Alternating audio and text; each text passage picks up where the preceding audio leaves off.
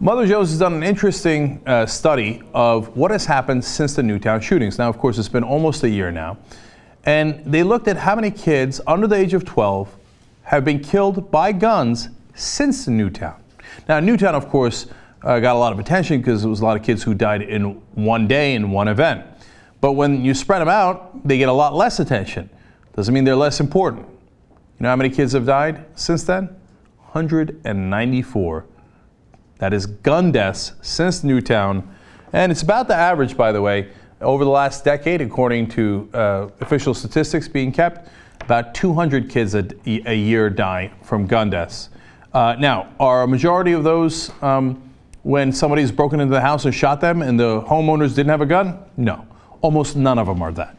No, it's, of course, homicides by their own family, suicides, and accidents is a huge part. And by the way, the average age of the victims, 6 years old.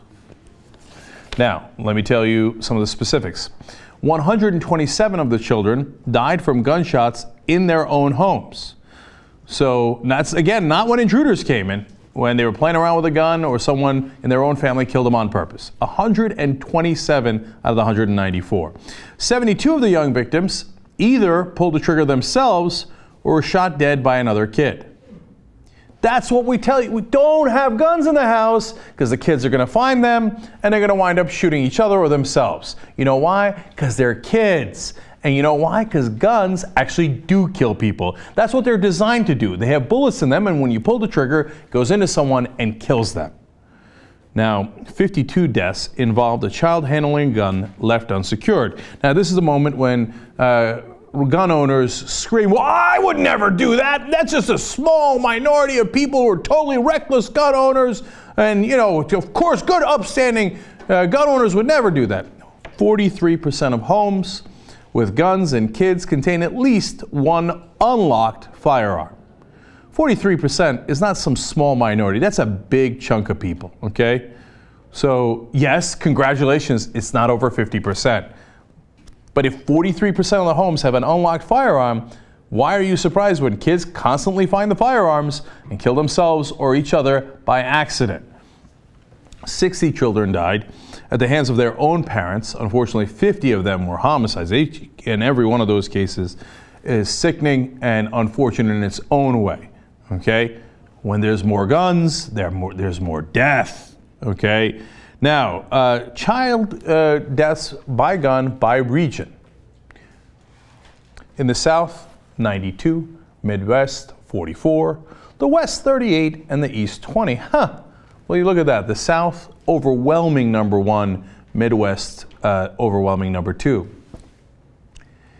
See, you think we're the bad guys, like we're trying to take your guns away by doing regulation, by giving warnings. Hey, listen, it might not be a great idea to have guns in the house, especially if you have kids inside.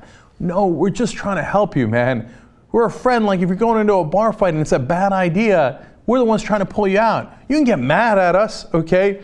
But I'm telling you, you're not going to be as careful as you think you are. There's not all these predators looking to come into your house and do harm. It's far more likely that the harm is going to be done by you or one of your kids by accident to themselves.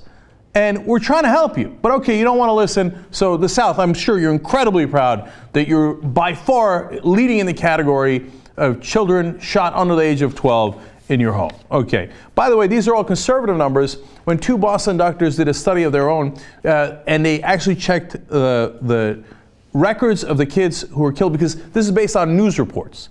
A lot of the deaths are not in the news, okay? When they checked the morgue and et cetera, they found out that actually there's about 500 deaths of children and teens per year, and 7,500 hospitalizations from gunshot wounds. These are giant, giant numbers.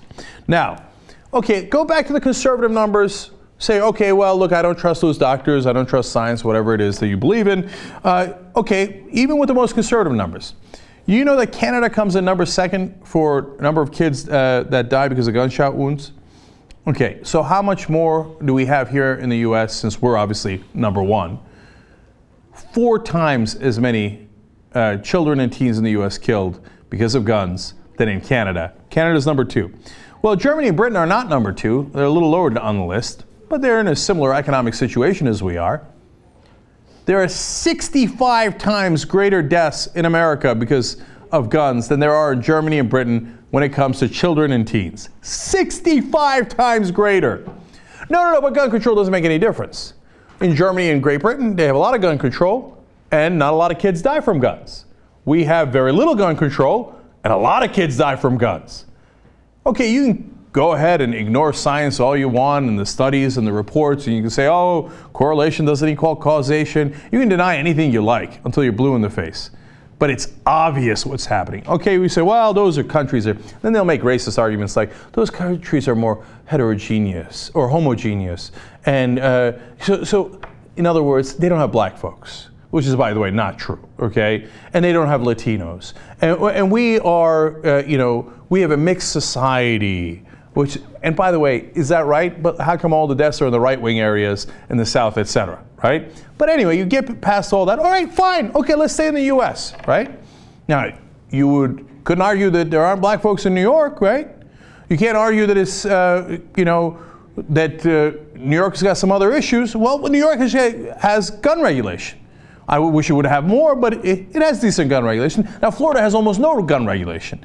Not only do they have stand your ground and other outrageous laws, they have a Docs versus Glocks law that they passed in 2011, which says that a doctor cannot even talk about or ask a patient about guns in their home. Kid can show up with a bullet hole in him, and he can't ask about guns at home.